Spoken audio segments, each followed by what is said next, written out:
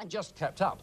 Now the former England star will play besides manage, and he's got a message for his men. In this game of football, I've been in it so long, and certain players eventually, I've seen it creep into their careers that they think they can just switch it on and off like a light, and it doesn't happen like that. You have to be mentally. I mean, you know, you're only asking the lads an hour and a half, 2 hours a day of training to switch their minds in. The rest of the day they got free. So when we work hard, and we work for a reason. New Hoddle signings are bearded striker David Mitchell from Chelsea and defender Sean Taylor at £200,000 from Exeter.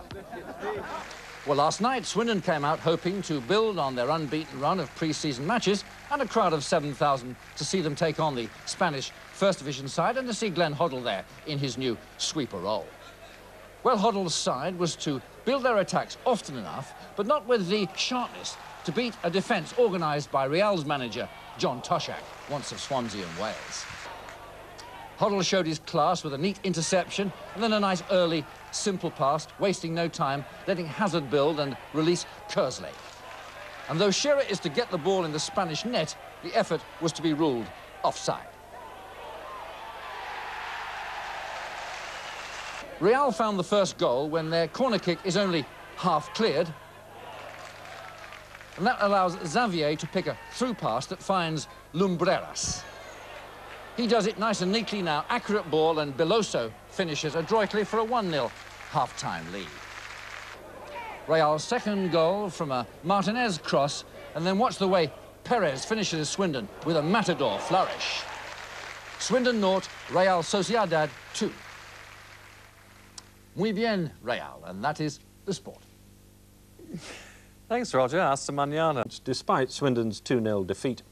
But as David Passmore reports, while Swindon's footballers were caught by the style of the Spaniards, the club's administrators were caught out by the popularity of the game. More than 7,000 fans arrived. The club had been expecting less than half that. The game had to be delayed for 15 minutes to let them all in. The problem was made worse by a price increase from £5 to £5.50, and the turnstiles ran out of 50p pieces for change. It's just crazy. What's going on? Is it usually as bad as this? No, never. Past 2 seasons we've been here, season ticket holders, never as bad as this. Never like this at Wembley. Never any sort of game it's ever been like this. The club no longer provide match stewards. They employ an independent company who were on duty for the first time last night.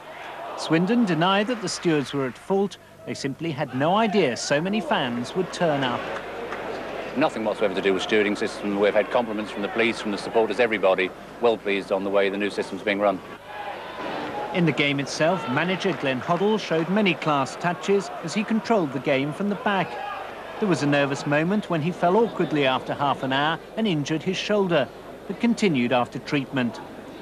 The Spaniards are managed by John Toshack. Hoddle described them as a class side, but it was Swindon striker Duncan Shearer who got the ball in the net for the first time. But the goal was disallowed as offside. Real Sociedad didn't make the same mistake. Javier Beloso, the scorer. Beloso missed 2 similar chances in the second half, much to the relief of Swindon. But Luis Perez didn't slip up when he shot through a static Swindon defence from close range. Afterwards, Hoddle said he expected to continue playing. I've proved to myself that I've got physically fit. If my knee holds out, then obviously it'd be silly, I think, not to use myself for a few years.